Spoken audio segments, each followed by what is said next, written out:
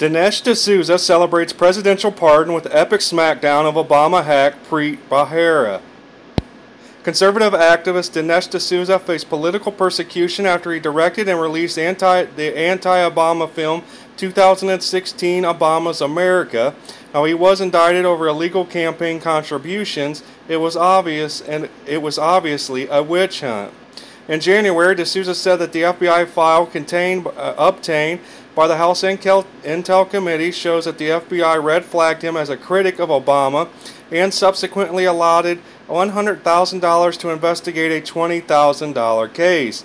An official petition requesting President Trump pardon Dinesh D'Souza was created in April, seeking 100,000 signatures. Now, on Thursday, President Trump announced that he will pardon Dinesh D'Souza later that day, and that was from yesterday. Trump said, "We will be giving a full pardon to Dinesh D'Souza today.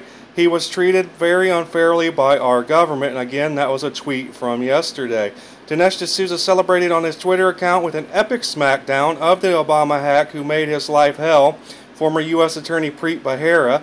Bharara used his position as a U.S. Attorney to go after Dinesh with a vengeance during the Obama years.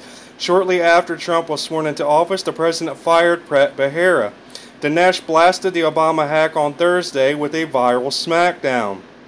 He said this: "Karma is a bitch at Preet Bharara. Wanted to destroy a fellow Indian American to advance his career. Then he got fired and I got pardoned."